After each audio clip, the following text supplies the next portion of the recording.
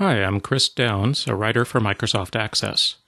By using the Combo Box wizard, you can quickly create a drop-down list that lets you find a record on a form. For example, to find a record on this form, I can just select a name in the Combo Box, and then the form displays that record. Or I can type a few characters in the Combo Box, and then press Tab or Enter when I see the name I want. One note before we begin, the Combo Box wizard is disabled for web-compatible forms, so the procedure in this video can only be used on client forms. If you're not sure what kind of form you're working with, take a look at its icon in the navigation pane.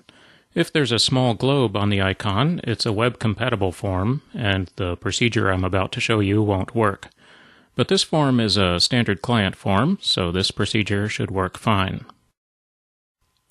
I'll right-click the form and then click Layout View. Next, we need to make sure that the control wizards are enabled. On the Design tab, in the Controls group, click the down arrow in the Control Gallery and make sure the Use Control Wizards option is selected. In the Controls Gallery, click the Combo Box control, and then click on the form where you want to place the Combo Box. This kind of control usually works best in the form header section, so I'll place it just under the title of the form. If you get a security notice dialog box at this point, go ahead and click Open to start the wizard. In the Combo Box wizard, I'll select the third option, Find a record on my form based on the value I selected in my Combo Box. On the next page, I need to decide which values I want to display in the Combo Box. The field I want to use is a calculated field in the contacts table. The calculated field combines the first and last names of the contact.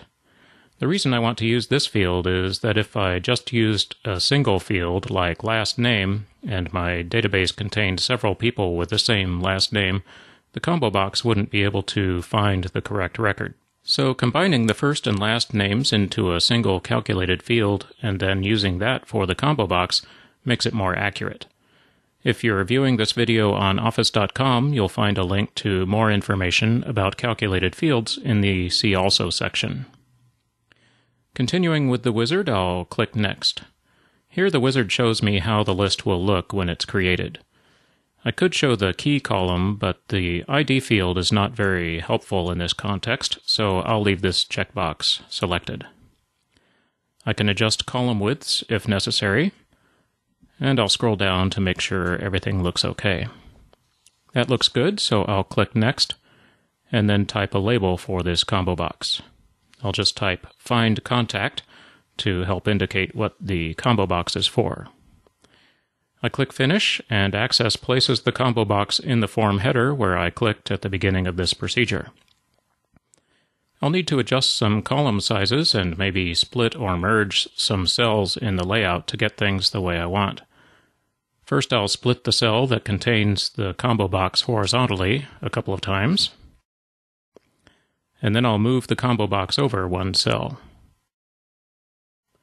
Now I'll merge this empty cell with the cell that contains the label. Now I can resize these cells without messing up the alignment of the cells above it. That looks good, so I'll switch to Form View and test my Combo Box. I'll select a name from the list, and Access finds it on the form. The only problem I see is that the list is not sorted alphabetically. I have to add that sorting manually. I'll switch to Layout View on the form, select the Combo Box, and then open the property sheet if it's not already displayed. In the Row Source property box, I'll click the Build button to open the Query Builder. In the Sort row of the File As field, I'll select Ascending. I'll click Close, and then click Yes to save the changes. Now when I switch back to Form View, the Combo Box items are sorted. Thanks for watching, and I hope you'll check out our other videos and articles on Office.com.